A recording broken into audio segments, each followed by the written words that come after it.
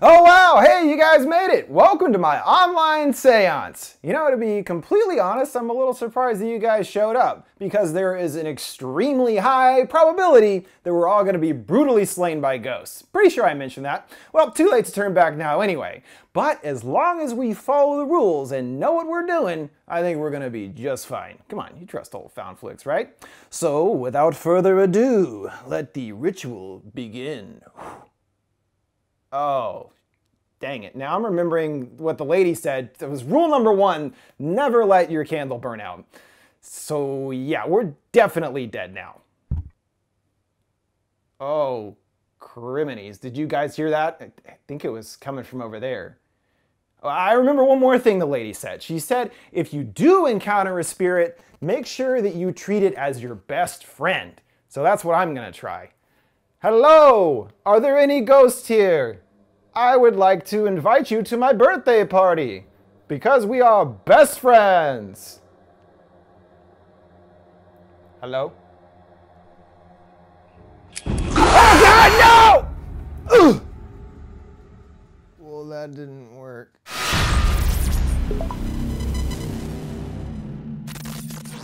Hey, what's up everyone? Welcome to FoundFlix, where we've been trapped in lockdown for what feels like forever. At least in the US, which is appropriate considering today's explained video on Host, presented via a Zoom meeting following 6 friends who accidentally invite the attention of a demonic presence during an online seance and begin noticing strange occurrences in their homes. This was a huge hit when it came out on Shudder a few weeks back, and I think a big reason is its quarantine-based setting, in addition to some pretty impressive scares and special effects in the later half. I really have to give the filmmakers credit, because Host was produced entirely during lockdown this year, with the actors doing their own stunts and the director usually in his dressing gown. They were given a short couple of weeks turnaround time to entirely construct the movie from scratch, and what they put together is especially impressive considering these difficult and limited shooting situations, all occurring via web camera perspective. This feels like found footage, but is in fact part of a brand new subgenre, something we've talked about on the channel before. It's not technically found footage, but a subgenre of that called screen life. The key difference being characters operating cameras versus everything presented live via their webcams. The dude behind Unfriended and Searching knows this all too well, and The Den is another notable example. So while Host doesn't exactly feel that inventive, it still does this style quite well, and again provides some good scare moments. But where it fell short for me is that it was literally too short. The movie clocks in at 55 minutes in its entirety,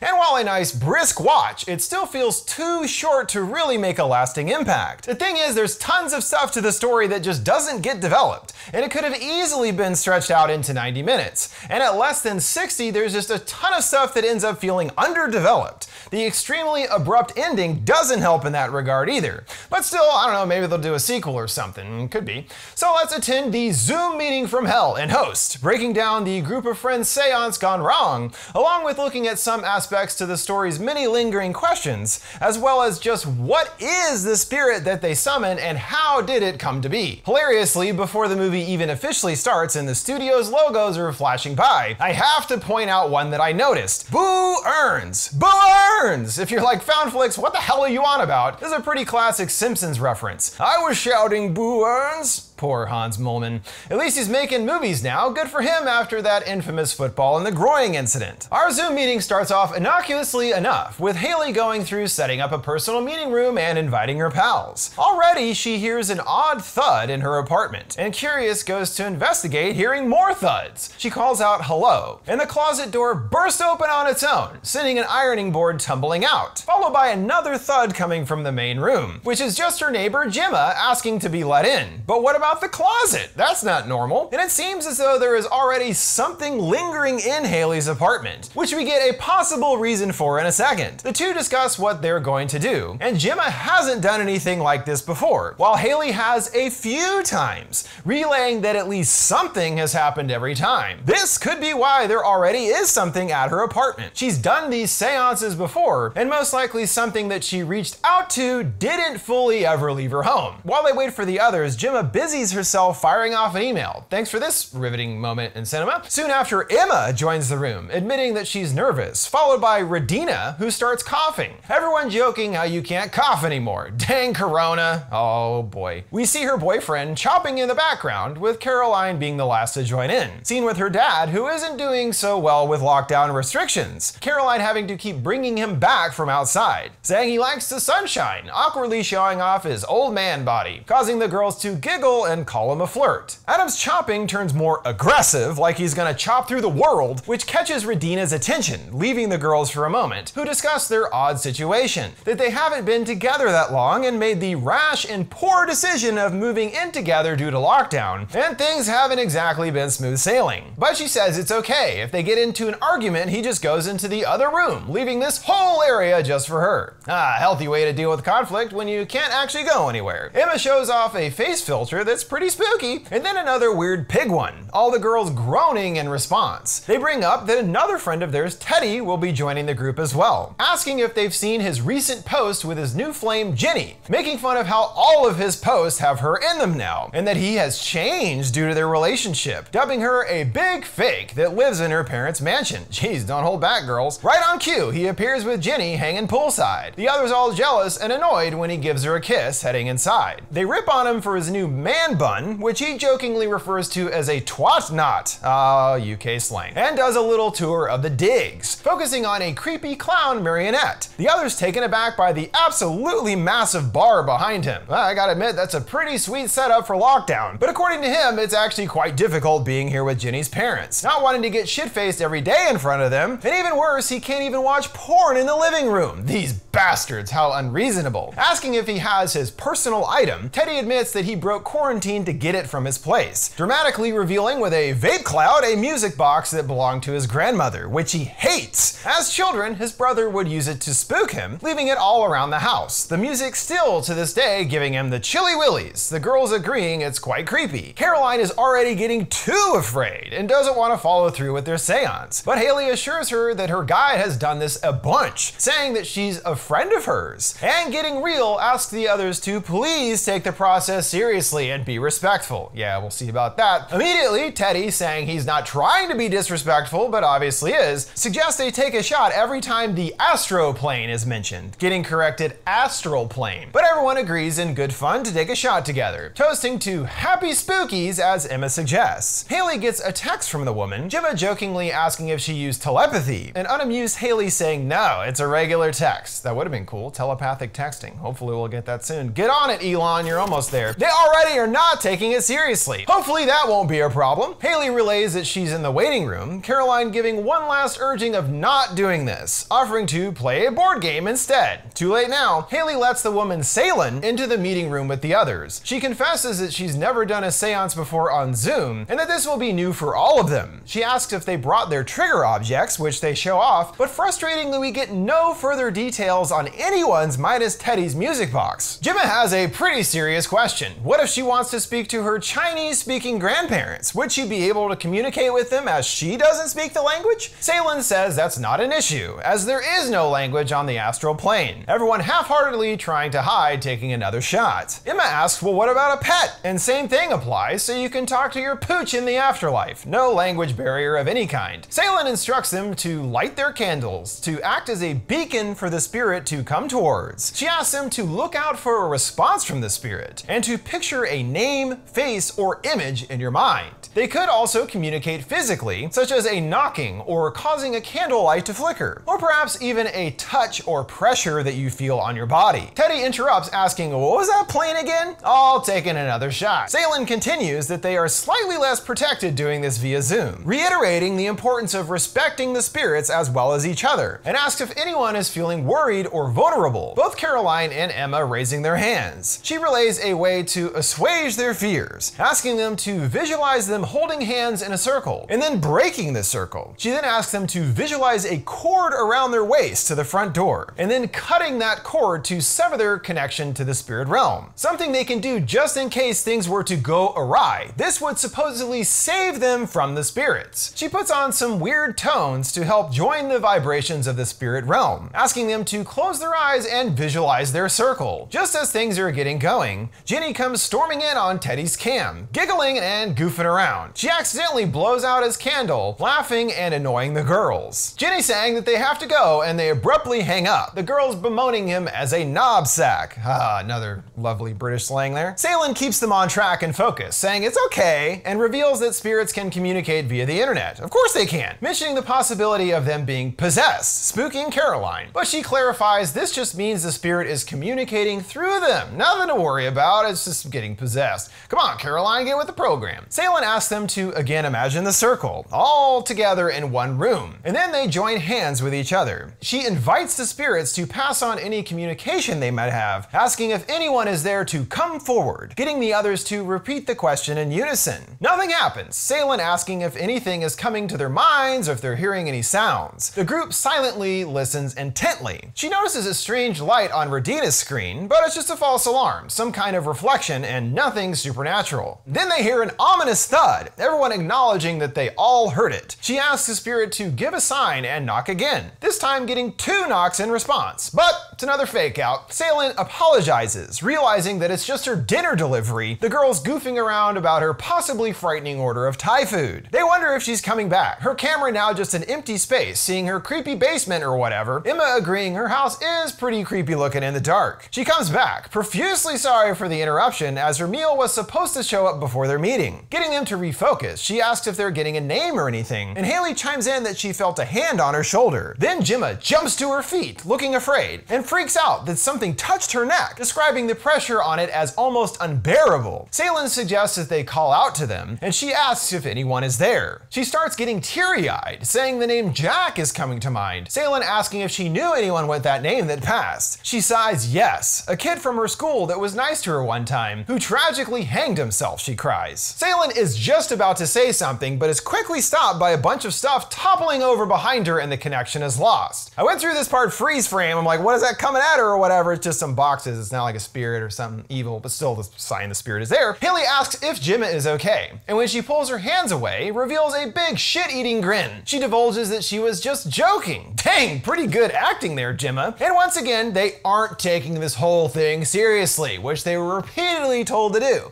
Probably isn't a big deal though. I don't think it'll matter. What do you guys think? Who am I asking? There's no one else in the room. Emma calls her a psychopath and is annoyed because she believed her. Gemma cackling in response. Haley can't get a hold of her, excusing herself for a bathroom break, which all the girls take advantage of, leaving us with empty shots for several moments. Really gotta pad this thing out even to get to 55 minutes, huh? But you know what, on second thought, that is a pretty good idea. Be right back, everybody. Time to take a big old ghost pee. Soon the girls return, and Gemma is still kind of goofing around, pretending she's sensing some tension, and a name comes to mind, Haley, who isn't paying attention, fiddling on her phone, and gets irritated, yelling for her to fuck off, upset that she isn't taking this seriously like she asked. Everyone's starting to talk all over each other at once. Out of nowhere, Haley's chair is dragged clear across the room, her thinking that something must be there. The others think she's just messing around, but she seems serious, saying they have to keep going. They are connected to something and have to talk to it to find out more. She asks them to be quiet and listen, hearing rattling sounds behind her, hearing only white noise as they crank up the gain. Haley grabs her laptop, venturing to the back hall, hearing creaking sounds while she peers around the darkness. She checks her closet again, the other girls looking on edge and frightened. She slowly opens the back door, and just before entering hears another loud bang. But shockingly, it's not at her house. Caroline turns back, realizing it was there, the others urging her to check it out. She unwittingly does so, climbing down the stairs and yelling for her dad, hearing another loud thud coming from the attic. She puts the camera down to angle up towards it, but first goes to her dresser, rummaging through her stuff for a selfie stick. She takes a long pause at the bottom of the ladder, the others assuring her it's gonna be okay and to keep going as she hesitatingly mounts the steps. She peers around the dark space, seeing nothing out of the ordinary at first. What looks like boxes of Christmas decorations and stuff. What the heck else gonna be in your attic? Until she keeps panning, catching a glimpse of a hanging body. But when quickly panning back, it's gone, sending her hightailing it back downstairs. Gemma is certain that she saw something too, asking Haley to try and reach Salen, while she's distracted by something in her apartment, frantically asking the others if they can see that.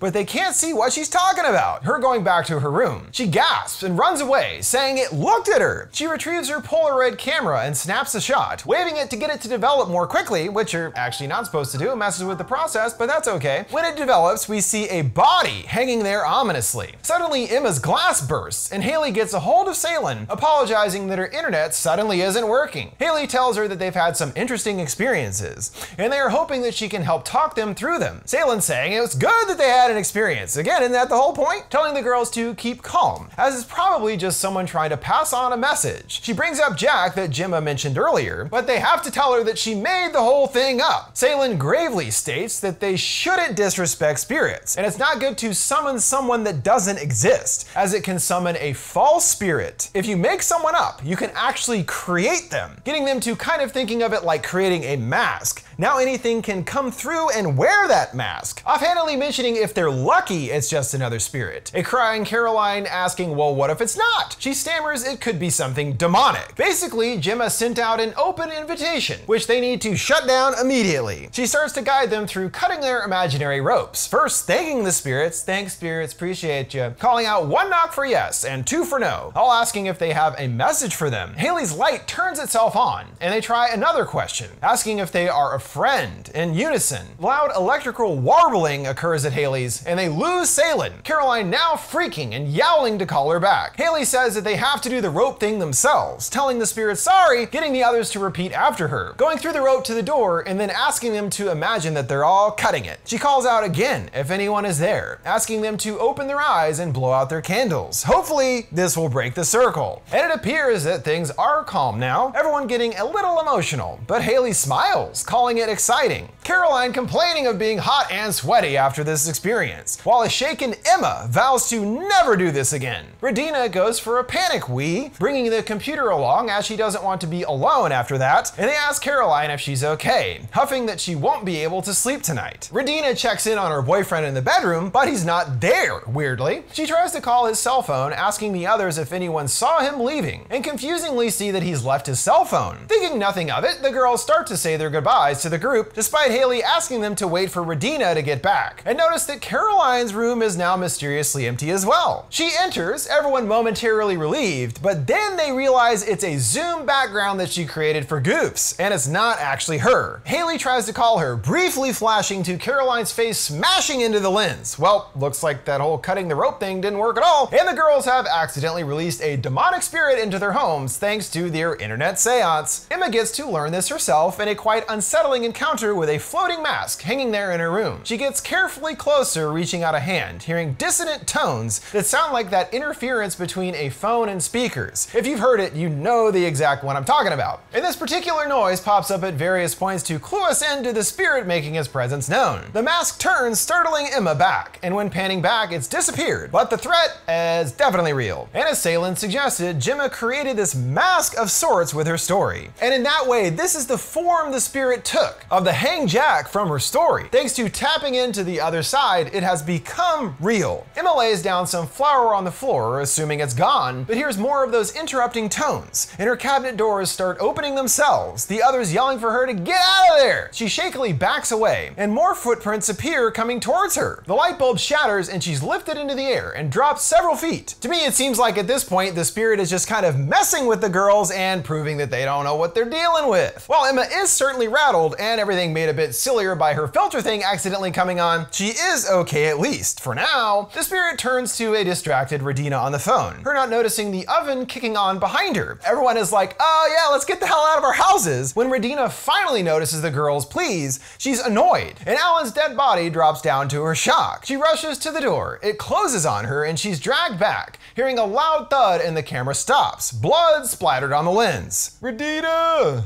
Redetta, more like.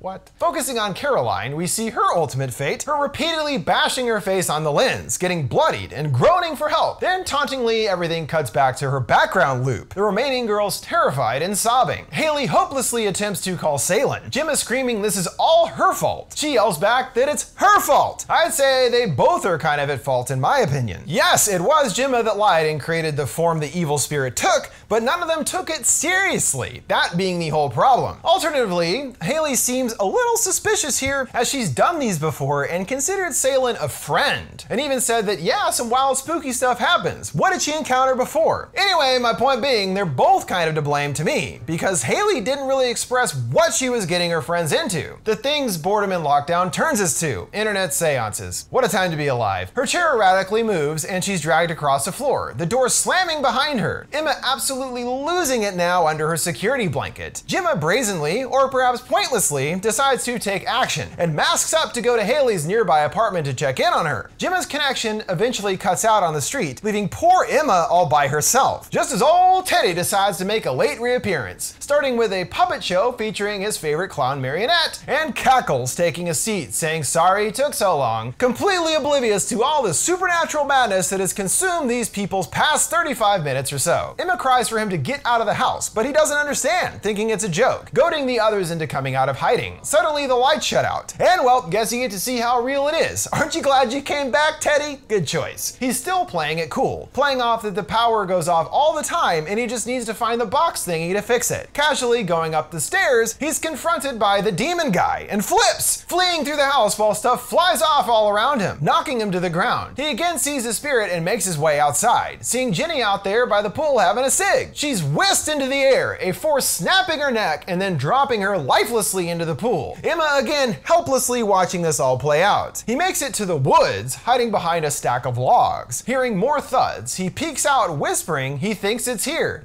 Yeah, geez, guy pretty slow on the uptake, huh? In the barn, a noose is hanging from the rafters waiting for him. The flashlight bulb pops, and Teddy flicks on his Zippo, finding the music box waiting there on the ground. He gets dragged out and loses consciousness, seeing flames starting to dance up his body. Emma yells at him to wake up, frantically pounding on her screen. But once the flames reach his face, he's jolted awake, screaming bloody murder as his camera goes dead. Poor Emma left all alone again, and having to watch all of her friends get brutally slain, knowing full well that her time must be coming soon. Right now, in fact, since there's not too many people left, sorry Emma, hearing a thud, she gets up, the door to the room flinging open. She grabs her blanket and tosses it, landing in the figure of a shape standing right in front of her. She opens the window and carelessly crashes into a table down below, killing her on impact. Well, just two ladies left, let's hope they fare better than the others. Gemma breaks a window to get into Haley's, rushing to the computer and seeing Emma dead along with the others, each checking out of the meeting one by one. Before barely even getting her bearings, the spirit bonks her on the head with a vase. She knocks the laptop to the ground, whimpering on the floor. The cabinets start bursting open, spilling their contents, and the same chair starts to wobble as she goes to search the rest of the apartment. First trying the closet, she too is spooked by the terrifying ironing board, drawn further back by more thuds. A chair flings out from under the desk and it's Haley hiding underneath, the two giving each other corona-appropriate elbow bumps in celebration. Turning back to the main room, the chair scooches and the lights all flick off. Gemma whispering that they need to leave. Good thinking, lady. Well, let's hang out for a while. What do you say? Haley grabs her Polaroid and snaps off a photo, Gemma asking if she's seeing anything. She takes another, both uneasily moving forward in the dark. Another snap. Nothing. The two tiptoeing forward. And another. Geez, these things are expensive. You need to save the film, Haley. Now total darkness fills the frame in front of them. She takes another snap, catching a glimpse of Jack's demonic visage, and the meeting abruptly cuts off. A jarring, but still perhaps appropriate note to end on. Certainly the implication is that our final two survivors meet similar fates of their pals, even if we don't see the outcome. As far as the spirit, it, as Salen offered, was able to communicate through digital means. So everyone in the meeting was destined to die. At least the meeting is over now, and that most likely means the door to the spirit world is closed as well. And maybe it doesn't actually end things, but this makes sense considering the whole circle thing that Salen was trying to get them to do. Everyone that was part of the original seance is now dead, so that's the end of it. Makes sense to me, at least. As far as the concept behind the spirit that they summoned, it's essentially created by their groupthink. By all imagining the same idea from Gemma's story in their head, they can make something manifest via this shared imagining. Since they were all tuned in to the seance when Gemma told the story, this character is created in each of their thoughts. That's how they created Jack, who seems to enjoy hanging, and there's several peaks of dangling bodies up to the reveal with Teddy when we see the full guy there. There's a few more details provided by the director Rob Savage on that actual in-shot and his physical appearance that I honestly didn't pick up on. That we actually see the spirit is starting to transform into something more demonic, essentially doing away with the Jack facade. And as Savage says, they hadn't cut at that moment, we might have seen a bit more of what this demon actually looks like. I'm like, ooh, that sounds interesting. Too bad we didn't actually have that in the movie because it sounds kind kind of cool. It all kind of comes back to my initial problem with the movie. There's just all kinds of stuff with the story and everything that feels underdeveloped, the characters, what's Haley's motivation, and so much of this stuff that would have been really easy to expand upon. And even this thing with the demon thing at the end, I mean, they had the whole idea, why not just go through with everything? Maybe the idea is to continue into a sequel, and I could see them doing that, especially considering its success. Also, thanks to the success of Host, the filmmakers have landed a deal for a new feature film with horror legend Sam Raimi producing. And I have faith that these guys with a bigger budget and scope could make something really interesting. I guess we'll just have to keep waiting in our homes until we're allowed to ever leave.